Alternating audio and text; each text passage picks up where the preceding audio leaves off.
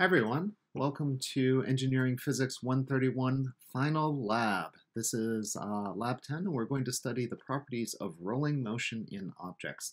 And we're going to conduct one of the simplest experiments that we can do in mechanics, which is to roll an object down a ramp. Specifically, our objective is to characterize the moment of inertia for an object that is rolling down a ramp. And in this lab, we're going to be using the constant beta here, where beta is representing the moment of inertia, the true moment of inertia, divided by the mass of an object times its radius squared. So beta is just a dimensionless number here. And what you're going to do is to measure the value of beta for an object of your choosing and compare it to a theoretical model, which is something else you will come up with.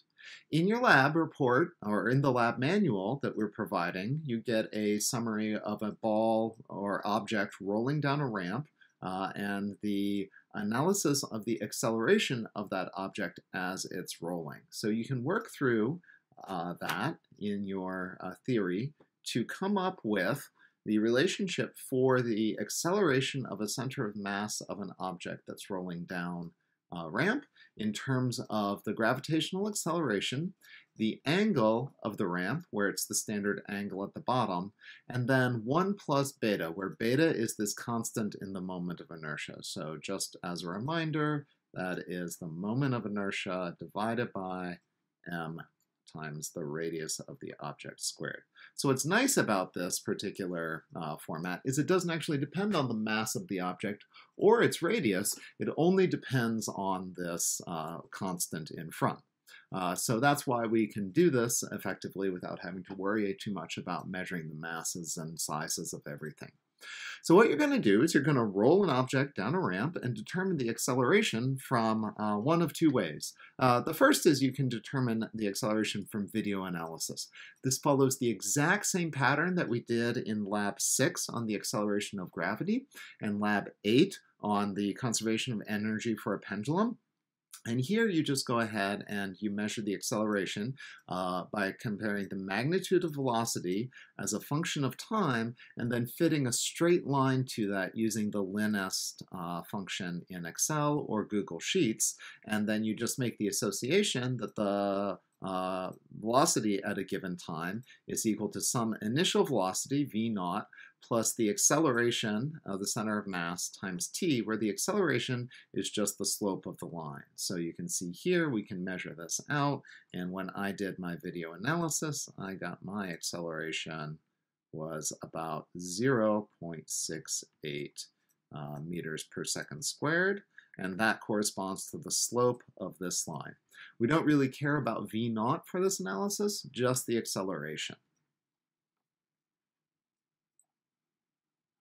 The other thing that you can do for timing, if you don't have a working copy of Logger Pro with video analysis in it, we can also determine the acceleration from timing. In this case, you're going to measure the properties of your ramp, your geometry, where you measure the distance down the ramp as d, and then all you're going to do is you're going to roll an object from the top down here to the bottom, and you'll do that 10 times and come up with an average time. Using those properties, you can determine the acceleration using just straight one-dimensional kinematics, where it's twice the distance over the time squared. And so that'll give you your center of mass acceleration. I'll note that in all cases, you can determine sine theta directly from the distances in the triangle, the height and the horizontal distance. And you'll need to do that because this is the best way to figure out the error in that sine theta term, is to use the errors in your known distances. So without further ado, let's look at how we set up our experiment. The materials that we'll need for this lab are a round object. You can choose whatever you like. Something, it doesn't have to be perfectly round, like a piece of fruit. Some of the canned goods you've been hoarding. You'll need something to make an inclined plane. Anything will do, textbook, but longer is generally better. And then you'll want something to rest the plane on so you can actually incline it.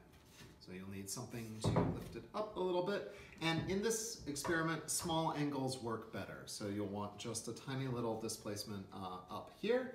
And finally, you'll need something to measure distance. If you don't have a ruler in your wherever you're staying, you can go ahead and print a ruler off of the internet. They have ones that you can just print straight onto paper. So to demo just what we're going to do, we'll set up an inclined plane like so.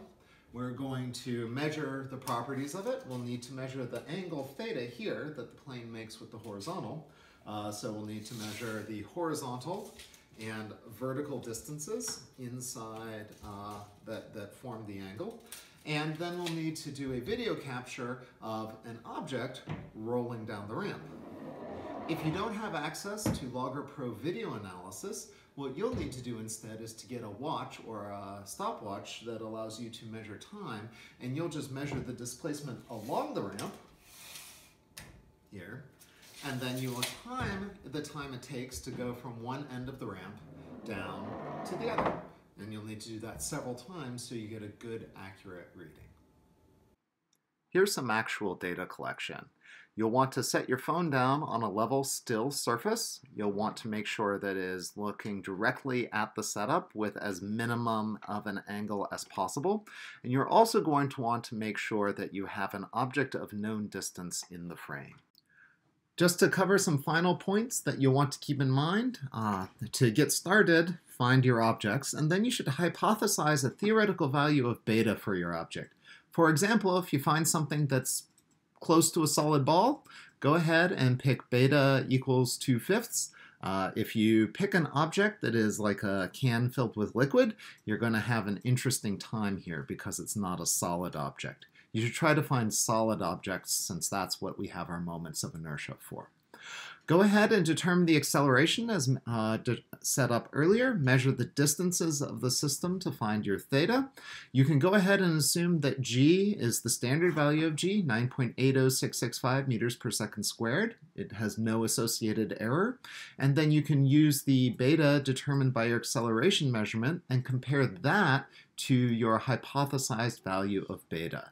You will need to go ahead and do a full uncertainty analysis and submit that in a lab report. So this is really just a standard procedure, 4-page lab report, extra data in appendices as required. As noted, you will need to measure uncertainties and everything contributing to your measure of beta. So that's going to be both your acceleration uncertainty, but also the value in the uncertainty of your angle. Justify the uncertainties that you have chosen to work with and derive any combined uncertainties you need to know. The only thing that's different about this lab report compared to another one is that you must include an explicit acknowledgement section in the lab report. Even if you didn't get help from anybody, you can write acknowledgements equals none.